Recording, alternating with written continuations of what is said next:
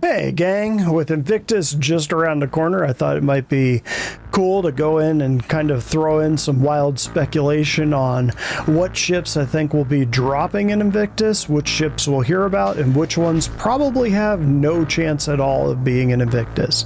So if that sounds good, let's get this.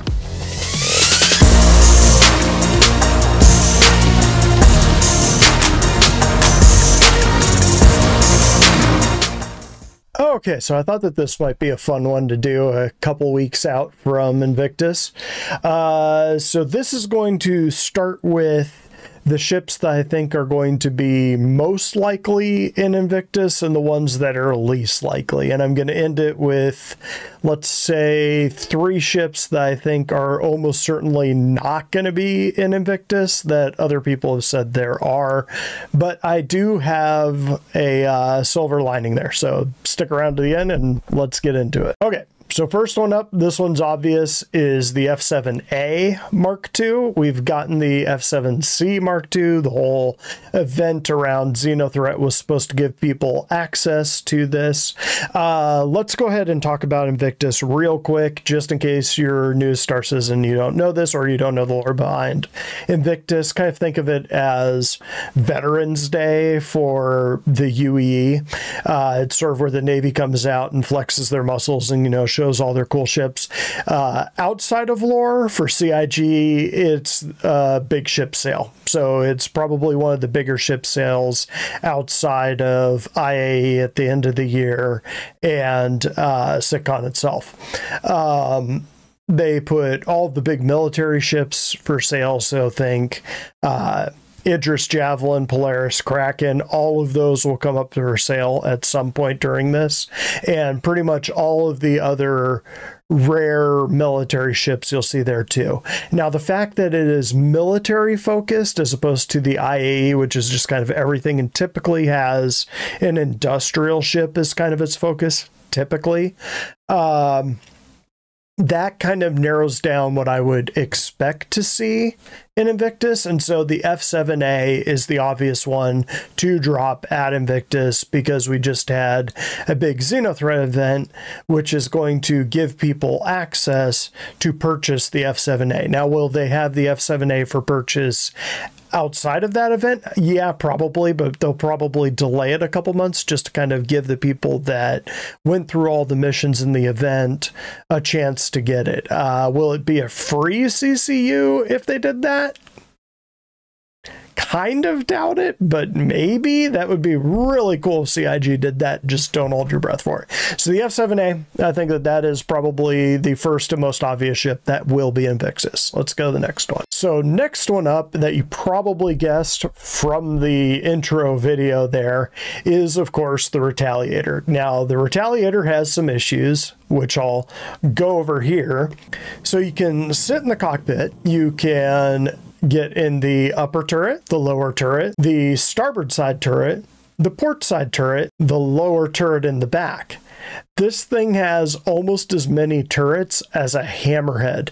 To fully crew a tally, you need 6 people, which is a lot. And that's not even including the person that would be acting as the bomber, which at the moment is the pilot. But anyway, the Retaliator, the new version, is going to be in. Do not be surprised if it drops some of those turrets. In fact, if you look right here, that is probably the new Retaliator.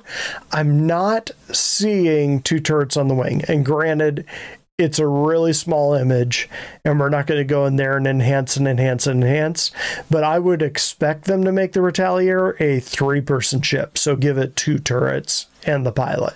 But with the Retaliator is going to come modularity, which is a huge, huge thing. So the Retaliator is supposed to be a bomber, yes, kind of a large stealth bomber, sort of think like a B-1B. But it's also supposed to be modular, and there is a cargo variant, there's a dropship variant, and there's probably going to be other variants that we're going to find along the way. Don't be surprised if those sales come up at the same time that they release the new tally. And I would expect, this is kind of where we get into a little bit of speculation of when I think 323 X will drop.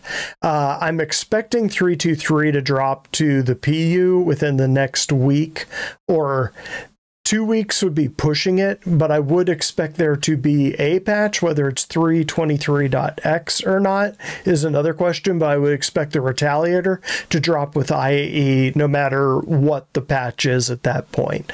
So I would fully expect the Retaliator to be part of the IAE patch. Like I said, these wouldn't be very controversial to start with. So the Zeus is a possibility. So this is the ship that's about roughly a competitor with the Freelancer in the RSI lineup.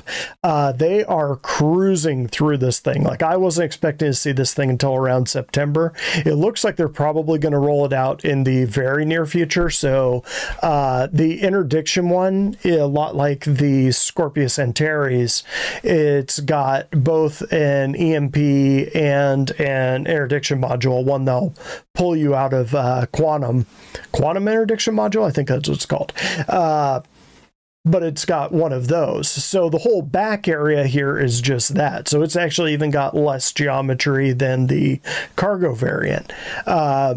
So I would actually, if they're getting far enough along on this, I would expect them to drop this one and probably this one. This is the cargo variant.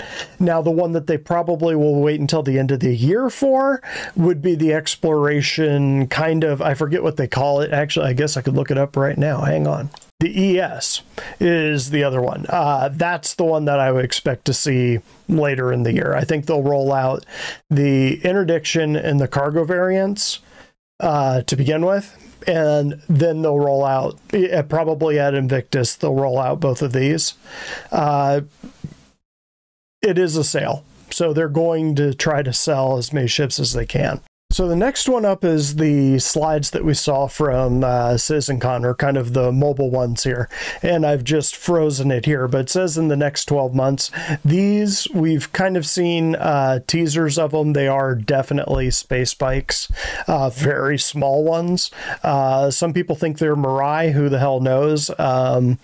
Mirai's as good a guess as any, little racer pods.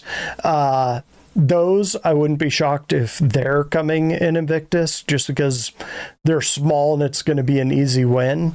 And the next one, I think, is another possibility. Again, kind of moving down the ladder of likelihood. These are a possibility. I would put it at 60-40. This is the other one. So this is one that I think the Mirai Raptor, while it was an April Fool's troll by CIG, I think that this might actually be the Mirai Raptor, and they just did that to troll Pipeline. And I would not be shocked if this one was coming in Invictus, because if it is supposed to be a heavy fighter, that would make a lot of sense to drop that kind of ship. But now you can sort of see that the loading up of ships is getting pretty heavy, but it would make sense to have a couple concept sales, so the bike in this, and then have a bunch of sales of existing ships like the Retaliator. But yeah, this one, I think, this one's probably 50-50. I wouldn't be shocked if they dropped this for Alien Week instead, since it's Mirai, it's going to have a lot of Xi'an tech, wouldn't be ridiculous. But let's go on. So we got a sneak peek a couple weeks back, and I think it was either the monthly report or the weekly updates. And it was a picture of an RSI seat. And there are two ships that I think this could be. Obviously, the first one would be the Aurora. This one is one that people are kind of pointing to as the obvious choice. I've heard a few content creators sort of say it's definitely the Aurora. The seat is too small to be anything else. One thing I would kind of push back on is that the Aurora did receive an update a few years back, like 5 years back or so, and it's so small and simple that it doesn't really need a huge update to kind of bring it up to modern standards. It is totally possible that they're going to release a 2954 version of the Aurora like they did for the F7. I don't think that would make as much sense for Invictus, but something that that would make sense for Invictus is the Connie. So if the Connie got a rework, it's one that has badly needed it. Unlike the Aurora, which you can actually get in and out of, and it kind of it fits its role as a starter ship. The Connie, when you walk through it, just feels like an old model. It almost feels like it's from a different game, and really it kind of is. Like the current model for the Constellation, sort of that interior hallway and everything, came around, I believe they did the rework when Delamar was dropped in the game, so like 5 years back, thereabouts. So it is an old model, and it really shows on the inside. Most of the things don't work. The table doesn't come up. Just the whole interior doesn't match the modern RSI aesthetic. So if you look at this and you look at this, they don't even look like they're the same manufacturer. So I would not be shocked if the Constellation kind of got a Dorito pass. But anyway, that's kind of the two dark horses. Now we're kind of in 50-50 territory and reading an awful lot into the seat. Just a picture of a seat. So let's push on into the ones that are a little bit more speculative. So yeah, this one is a super dark horse. So we're almost certainly going to see an Idris at IAE, and I would fully, or not IAE, at Invictus, and I would fully expect us to have like a tour. We are about 90% certain that the next level of, or the next mission in the Xenothreat series is facing off against the new Idris. So a much tougher nut to crack than previously. Like previously, the Idrises would pop in for the old Xenothreat mission and they'd be blown up in a couple minutes, and really the problem was dealing with all the fighters. The Idris itself wasn't really a threat at all. If you held still and you were in a big ship, it would pop you, but other than that, really wasn't all that scary. New one's scary, especially if it's running on servers that are getting 60 frames per second. Could be in trouble. But I would think the Idris is going to come up. Now, are they going to go back on their word and give the players that have purchased an Idris access to the Idris? Are they going to say, okay, yeah, we said that we were going to wait until we launch Squadron 42, but Merry Christmas a few months early. Here you go. It's possible. It's possible. I would put this one at 3070, so unlikely they would go back on their word, but considering that they're already putting the Idris in the game, holding it back for Squadron 42 doesn't really make a lot of sense, and it might even be counter to the marketing for that game, because if people are walking around on the Idris right now, this is a huge ship, and that is an experience you cannot get, I don't think, in any other game out there right now. So you're going to have, say, 6 months before they start releasing Squadron 42, like actually going big on the marketing and stuff like that, you're going to have a bunch of buzz right now about, look at what Stars is, and just look at this gigantic ship. Players are going to be flying around, trolling in it. You're certainly going to have people doing the 890 thing where they're just soloing an Idris through it and just getting it ganked, or having people board it and learn how to get on and off this thing. Because I can tell you what, the Idris is going to be the flagship for a fair number of large orgs out there. So you're going to be having pirate orgs like the Mongrels out there really wanting to practice how to crack this thing. Because when it's piloted by players, that's a whole different story. But anyway, Invictus, we're definitely going to see it. You will definitely be able to walk around on it. Some people at the Xenothreat event will certainly be stealing them and walking around on them and doing stuff. You might even have to invade it to kill Xenothreat and win that mission. But will they release it to players? I don't know. Again, low chance, but there is a chance. So let's go into the ones that I think have a 0 chance of being in Invictus. All right, so this is the Galaxy. This is the big brother of the Zeus. I have heard several content creators, just the ones that kind of glaze over the notes and stuff like that, the patch notes, or not the patch notes, but the weekly and monthly reports. And they're like, oh, the Galaxy is past white box or something, so it's going to be in. The Galaxy is a big ship.